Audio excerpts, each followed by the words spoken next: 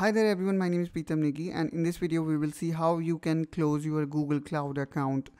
Now this could be a very unfortunate because you are using one of the best cloud services, I would say, and you can track how your payment is being made. But let's say due to any reason you want to quit it, then you can.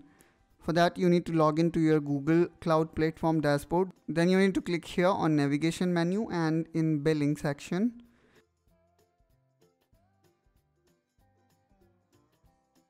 Now here, if you try to remove your card, then you can't, because you need to add another card. If you have added only one card, then the only way to remove this card is to add another card, so which we don't want.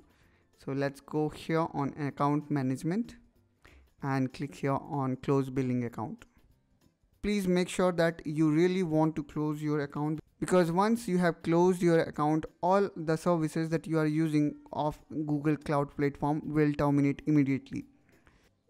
Therefore, it is recommended only do it when you really want to close your account.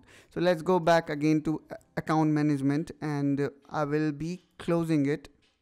And now I will be typing here close.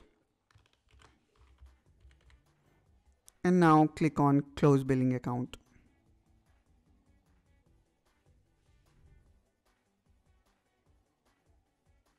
Now here we can see we have closed this, and the amount of bill that I need to pay for this current month will be this much.